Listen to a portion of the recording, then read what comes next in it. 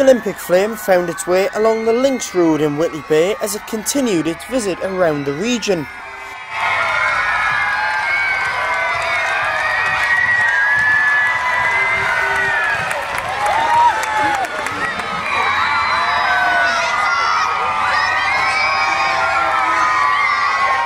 After being in Northumberland earlier in the day on Friday, it was carried along the links by a number of different torchbearers, with hundreds braving the weather to get a glimpse of the once-in-a-lifetime event.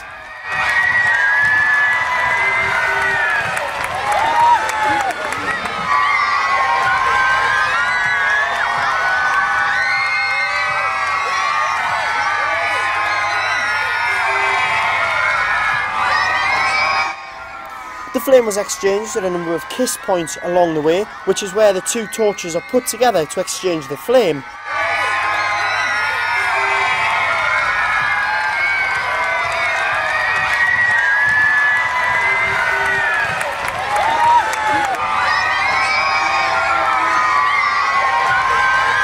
The flame then passed the Spanish City Dome and the nearby amusement arcades as it made its way towards Cullercoats and Tynemouth.